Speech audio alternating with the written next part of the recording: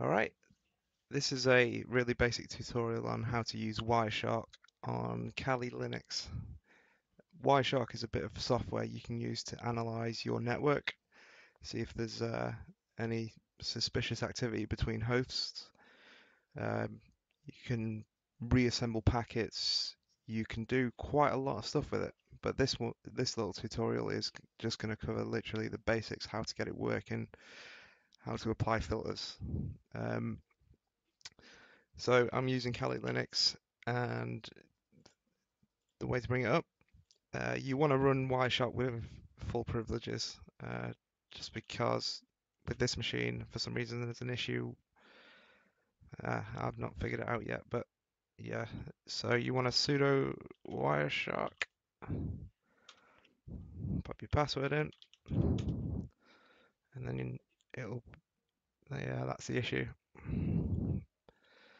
So here you have your list of interfaces. So you want to obviously go for your primary connection, whether that's wireless or Ethernet.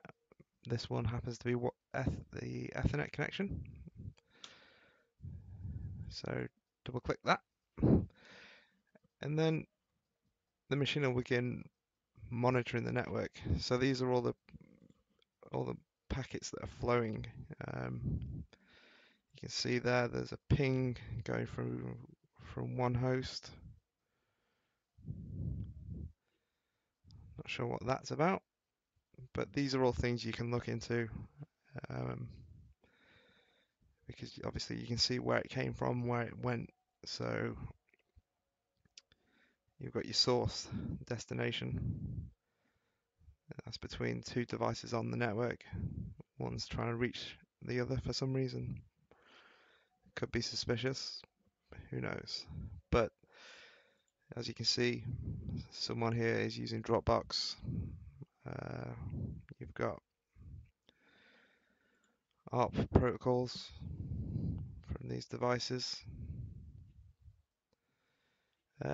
With the packet capture, it's best to leave it running for maybe a couple of hours. And then once you've got your capture file, you can begin to analyze it further by the use of filters. And to bring up filters, you've got some predefined options here. So if we want to look at TCP only, we can hit that and go for it. I don't think we've picked up any yet, but I can quickly show you if I move that across. I'll go to Firefox. You should begin, uh, if I define it as HTTP traffic and go here.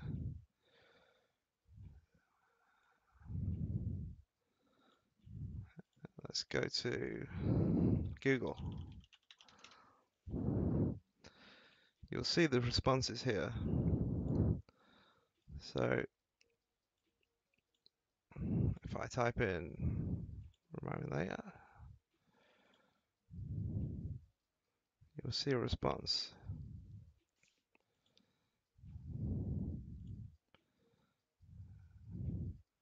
Kali Docs. A lot of activity just occurred.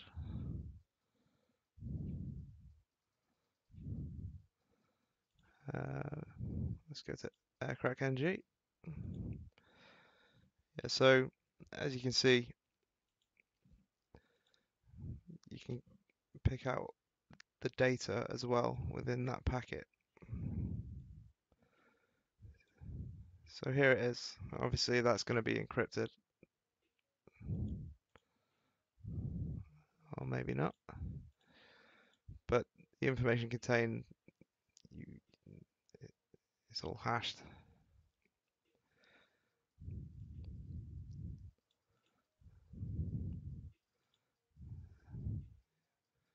WordPress content.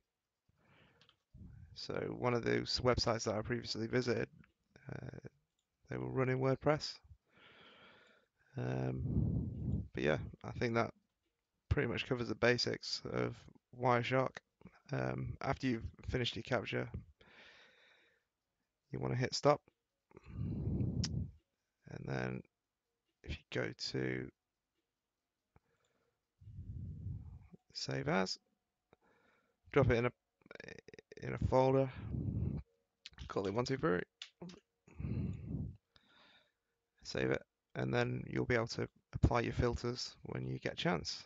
But yeah, that's pretty much the basics of Wireshark. You can also look at your IO graph. So that